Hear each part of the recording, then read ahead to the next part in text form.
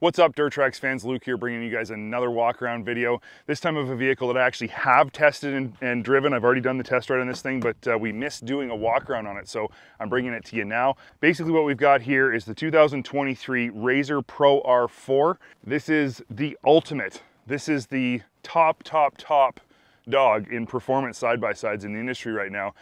This is I said the ultimate, but this is actually the ultimate edition, which means that it has DYNAMIX DV. So basically there's the premium is the base model. Why you'd call premium the base model, I don't understand that, but premium, ultimate, then Troy Lee. And the difference between the premium and the ultimate, like we have, the only difference is live valve. So we'll talk more about this, or I guess DYNAMIX DV, live valve shocks, DYNAMIX DV, gotta get that right. So let's just start by talking a little bit about the chassis. Obviously this is the 4-seat version, so it is a mile long. Now what's interesting is the 2-seat version was already really long for a 2-seater, but when you add in that second row of seats, it gets even longer. I'm pretty sure this is the longest 4-seat side-by-side in the industry right now. I haven't checked all of them, but the wheelbase is ridiculous, and that's the right word for it. It is ridiculous. It has a decent enough turning radius given how long it actually is, but don't fool yourself into thinking that you're gonna be snaking in and out of trees, because you're not going in tight places with this thing. It's just simple as that. Now it's a 74-inch wide side-by-side, so it is the widest side-by-side in the industry right now. That's awesome. It is so stable. I love that about it. It's got 22 inches of front end and 24 inches of rear end travel. That's actual wheel travel, not what Polaris lists as usable wheel travel. I still haven't figured out what that means, and I just don't care. Actual wheel travel is what matters. It's what everybody else measures their travel by. So that's what we're gonna measure it on this one as well. That's what we're gonna talk about. So that's still really impressive travel numbers. There's nothing to be ashamed about there. Obviously, you've got these massive A-arms up front. They are arched, and a ridiculously huge trailing arm rear suspension out here out back. One of the neat features of this vehicle, I think that they made obvious on the 2-seater that we have, but they haven't made it obvious on this, is that your toe link is actually running through the trailing arm. I think that's a really cool design feature. I'm not 100%, well, I know why they do it. They do it so that as the wheel goes through its travel, the toe doesn't change of the actual wheel itself. So having that triangulated the way they have geometrically makes more sense, works better. Out back, it is a 4-link system, so out back you've got your links back here, and they are massively beefy, obviously arched, and yeah, so there's a lot of stuff going on back here. Now, one thing that when you have your toe link running from the front to the back the way they do through the trailing arm is you don't have a second link back here. Sometimes you have all 3 of your links here. We have another one sitting kind of here. You don't, so this is just very sparse back here, your drive shaft and your upper and lower links, so that's kind of cool. You can see on this model, if you just zoom in here a little bit, while they have done a bit of a job of trying to deflect crap off of the front wheels, if you run in gravel at all or any kind of like loose sand with rocks in it, your drive shaft, all of your links get like sanded like crazy. I wouldn't say this very often, but I honestly think if I owned this, I'd put a set of mud flaps, like wide ones on the front, because it just, everything gets sanded down. Even this is all just rock strikes all along here, and this thing's brand new. I've only ridden it for basically, I think 4 days we've had this out in varied terrain, but like this thing is like sanded. So anyway, something to think about. I'm gonna address a couple things right now, because if you watched our walk around on the 2-seater, or even the test ride on the 2-seater, we had a couple problems with that unit right out of the box. The first one was our one rear shock reservoir came loose on the top of the shock. It rotated around and rubbed on the sway bar link at the top and did some damage to the shock reservoir. This one we've had no problems with in that area. It's been tight, no issues. The other thing we had problems with on our 2-seater was the shift linkage screwed up on us. I have no confidence that this one is not going to do the same thing. Now, we had our 2-seater fixed and it has never given us a problem since, but this one has a shift linkage that feels like super mushy. It doesn't want to go into drive when you're if you have any kind of pressure on it, and I'm worried about yanking on it because the last time I did that on the other one, it creased the line and then it wouldn't shift at all. So I really think Polaris needs to do something with the shift linkage on these Pro Rs because it's not confidence inspiring. And if you do bend it, get it messed up like we did, you're basically out of luck shifting, which brings me to another point that's important because those two things are connected. This vehicle has a start interlock. It will not start unless it's in park. So if you do get your shift linkage messed up and you can't get it into park, you can't start it. And that's a problem. The other reason that's a problem is because every time you start it, you have to shift into park, which means you're shifting the linkage more and more and more. And I feel like that's not the reason it's messed up. There's other reasons, but it doesn't help when you're trying to be gentle with it and you're trying to not mess things up. That's a lot of talk about problems. So don't get me wrong, I love this thing and it's an amazing vehicle, but there are some things about it. The other thing we had problems with was the rear wheels got basically wrecked because they had those, I don't know if you guys remember, but go back and watch that video. They had little metal deflectors inside the wheels that were designed to kind of keep mud and stuff from building up inside the rim. So they were maybe a centimeter away from the edge of the rim, bolted onto the bottom of the hub, and they just kind of were supposed to scrape mud from the inside of the rim as it rotated. What happened was rocks got caught in those and then ground away at the rim to the point where we actually had a rim fail.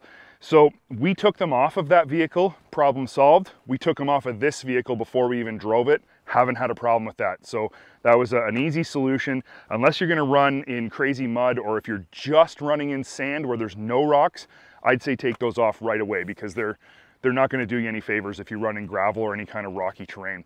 So moving along here, obviously, again, 4-seater.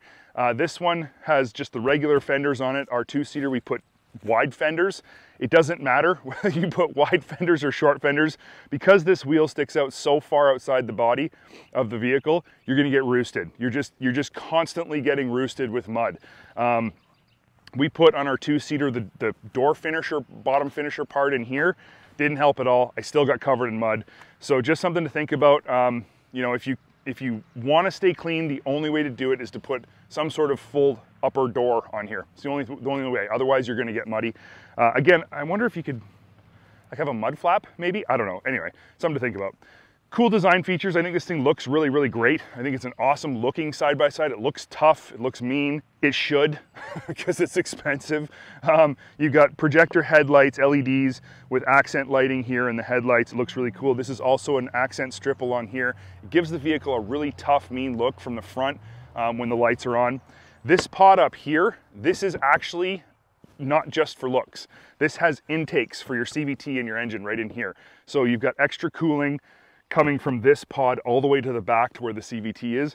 So it's something to think about. It actually adds, what do they say, like 30% more cooling to your CVT because of this extra vent. This isn't the only vent. There's another one at the back as well, but they cool the CVT extra, which is a great idea because you have 225 horsepower on tap here with this great big 4-cylinder 2-liter engine, naturally aspirated. This thing is an absolute animal. There's no way to state it any different way. That's it. It is an animal to drive.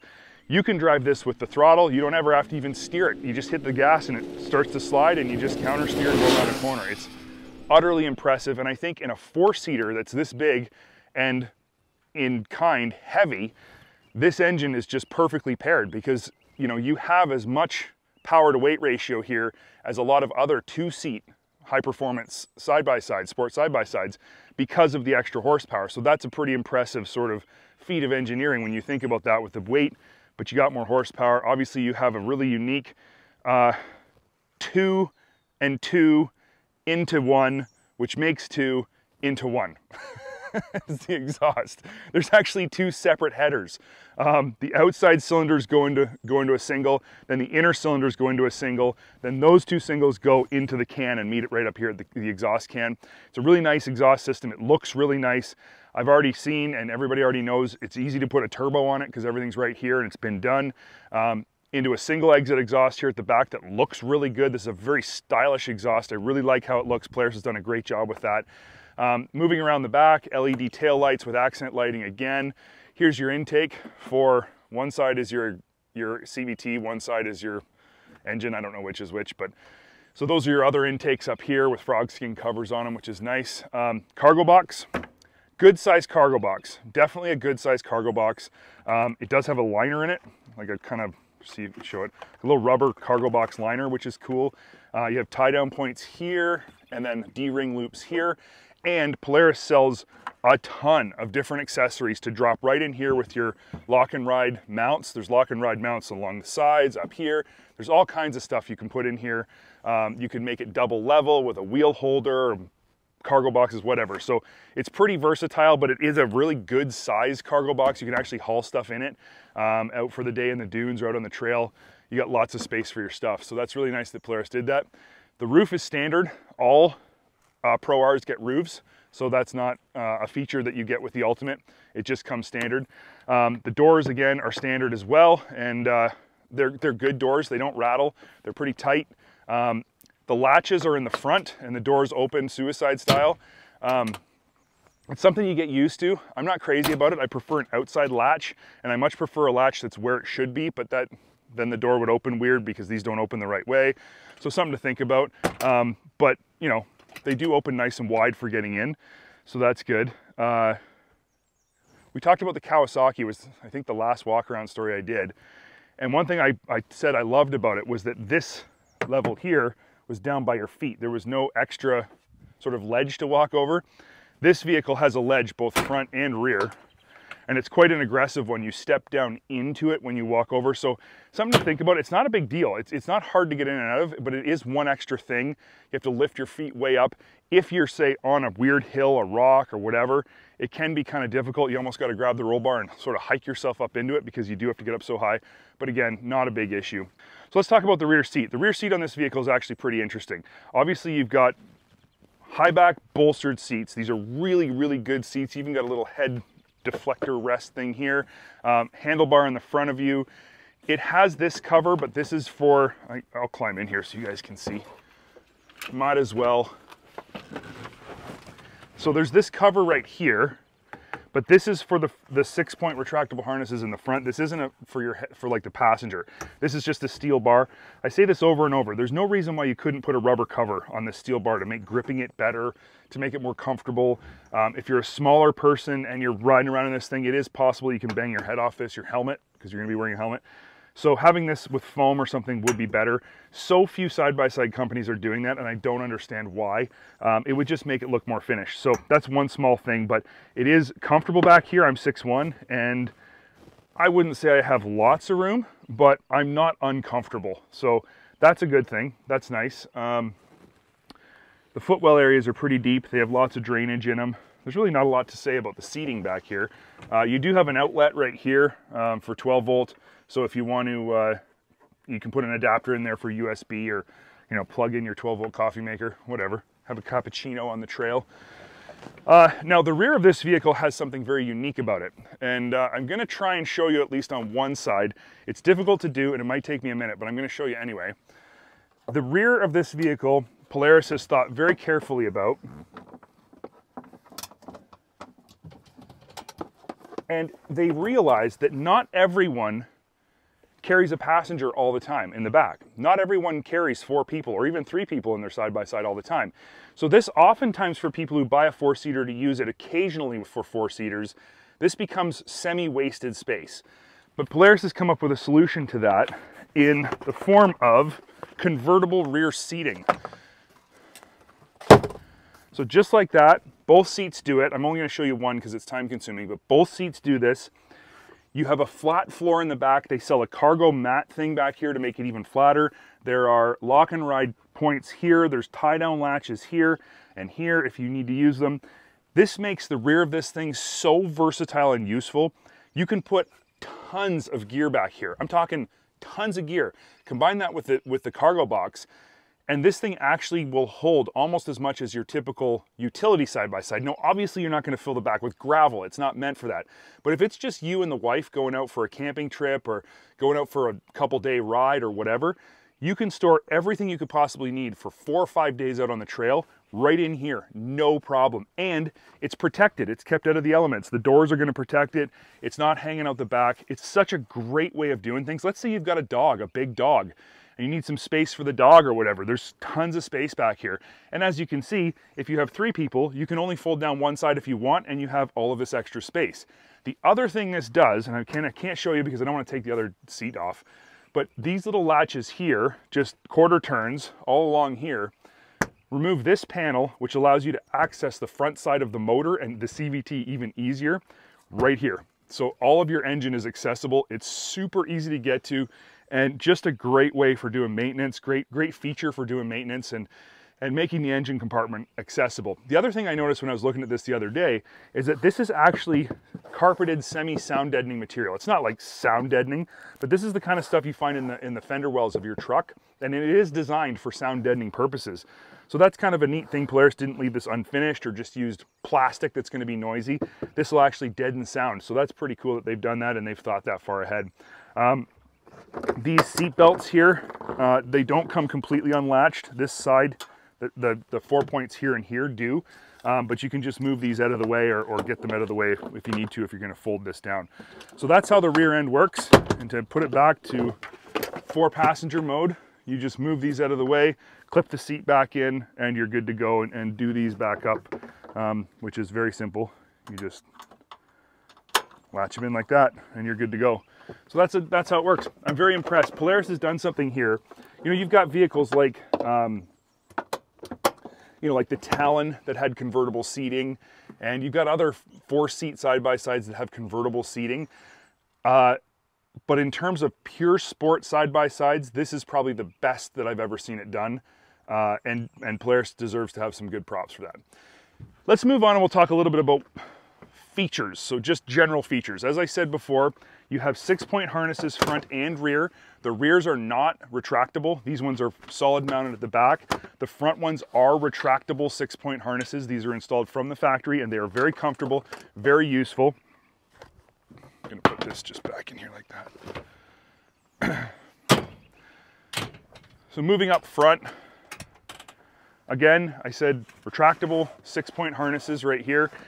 Basically what it means is that you can set up your harnesses for your size, and getting in and out, you just pull on this. It's not difficult like it is. Anyone who's worn 5 or 6-point harnesses knows they can be a pain to get over your shoulders and get yourself strapped in. This makes it so easy.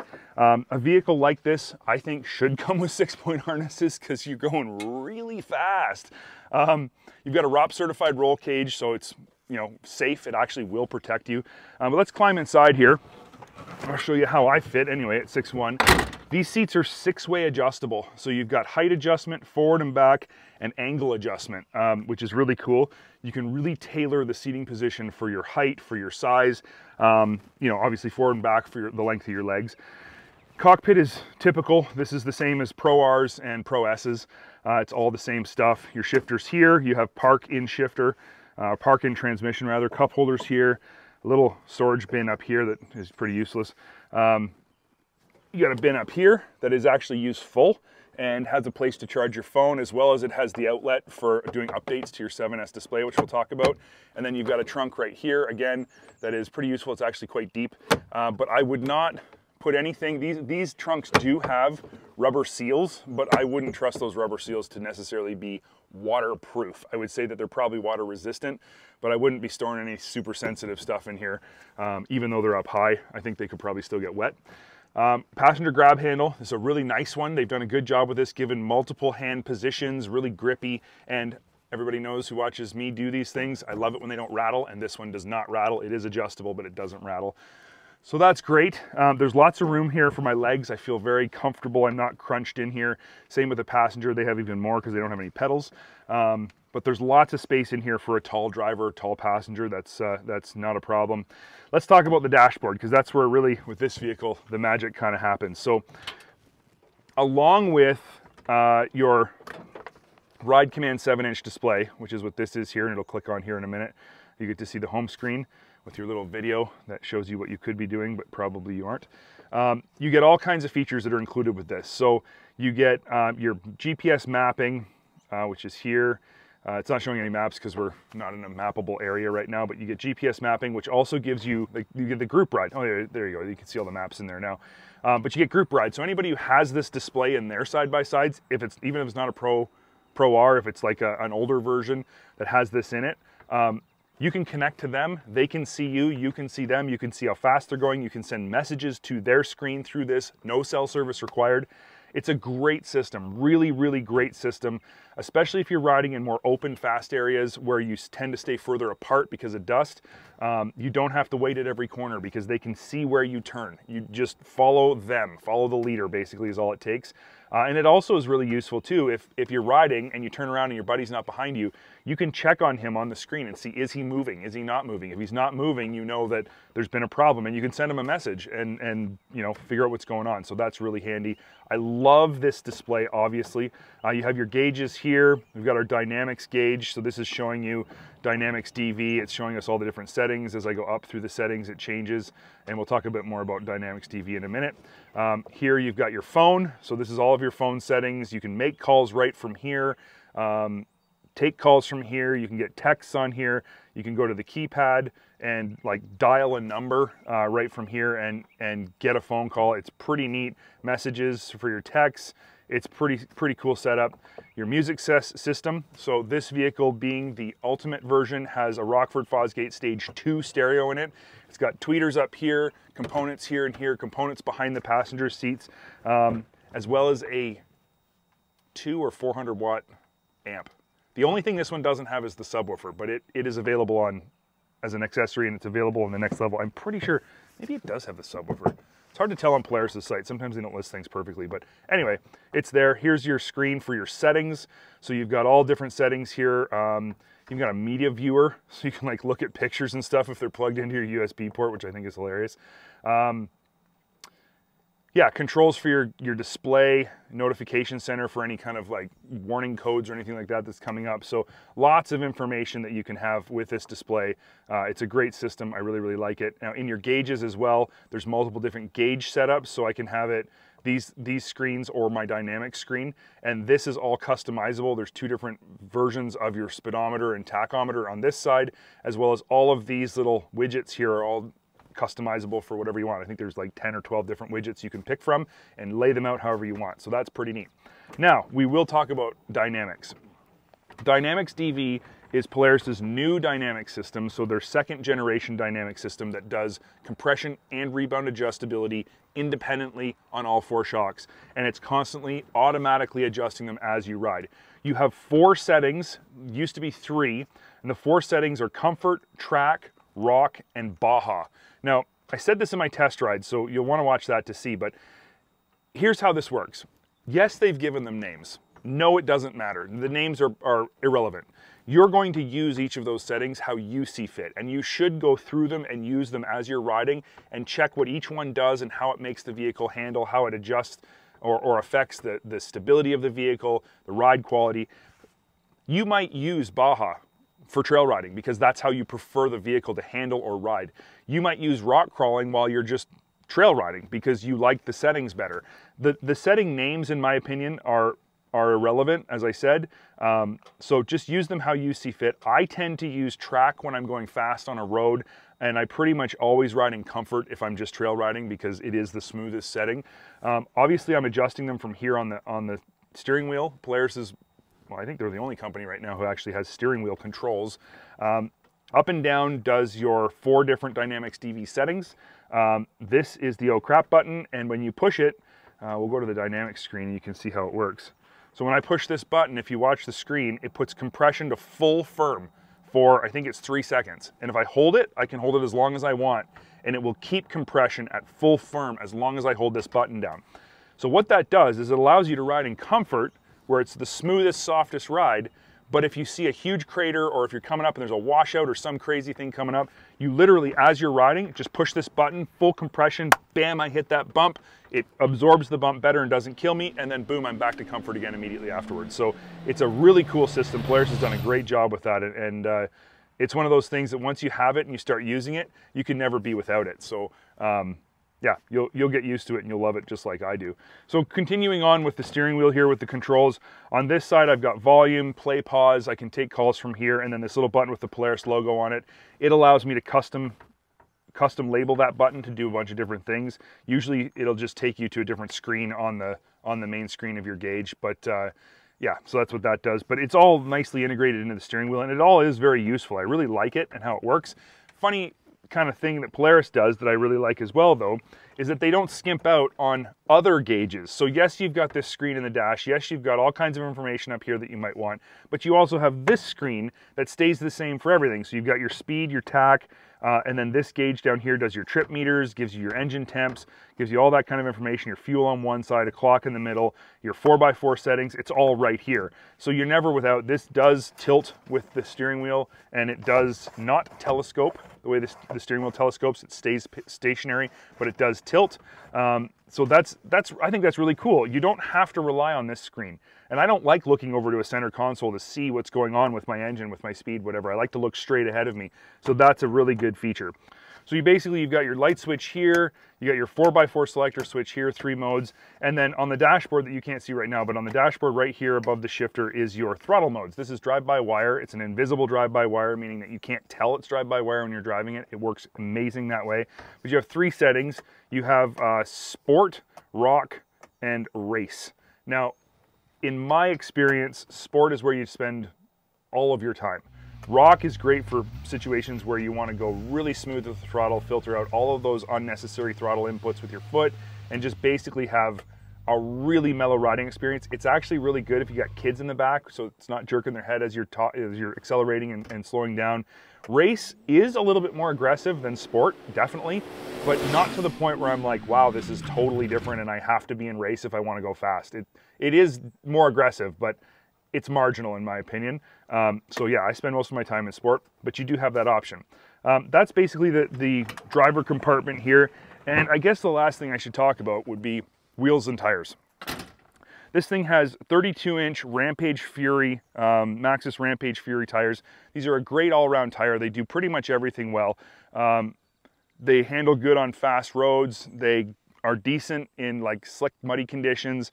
They're good for trail riding. They're durable. They're obviously 32s. You can see the side lugs on them are massive, so you get wicked side bite.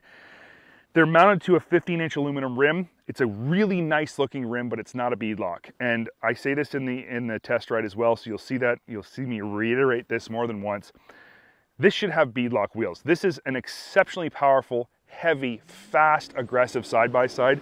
This thing wants to be cornered hard, especially in the long version when that rear end is just like drifting behind you somewhere. It's so far back there you don't even know where it is. I just feel like this model should have beadlocks. Now, if you step up to the Troy Lee edition, it does have beadlocks. So I just feel like the Ultimate should have beadlocks as well. I think that was a miss on Polaris's part, and I think that needs to change. However, the tires are awesome, and I really, really like them. And I haven't had any problems with the beads coming off. I just see that if you are an aggressive rider in certain scenarios, you might. Now, the last point I'm going to make is something that I know you guys talk a lot about and complain about. There's a certain group of you who get upset about it for some unknown reason, is the price. Look, this is not a cheap side-by-side, okay? It's just not. The premium edition, the one below this, is still not a cheap side-by-side. The upcharge to go to DYNAMIX DV is a very expensive upgrade. The upgrade to go to the Troy Lee version is an even more expensive upgrade.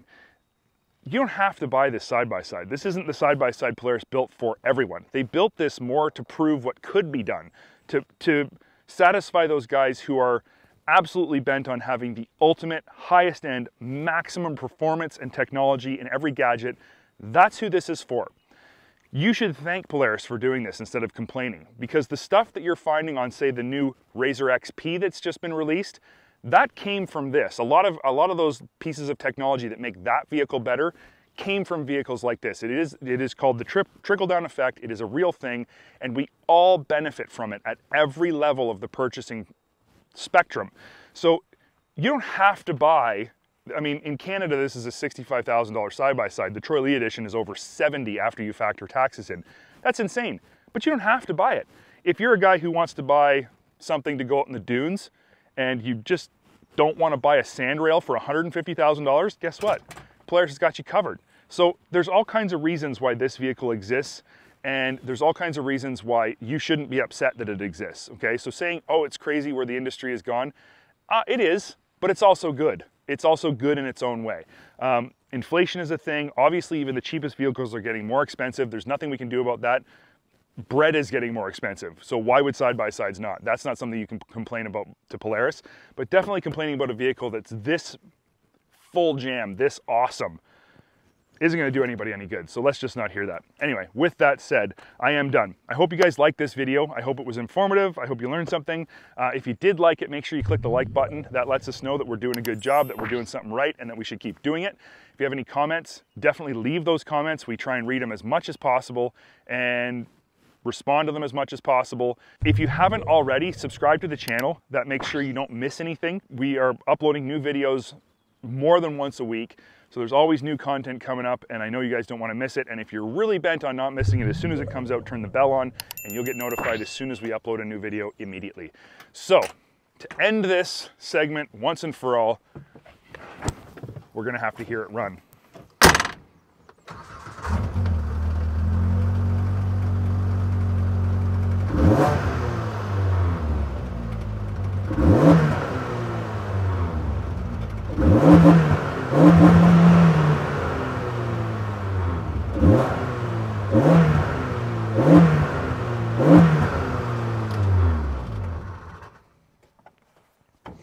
Thanks for watching, guys. We'll see you on the next one.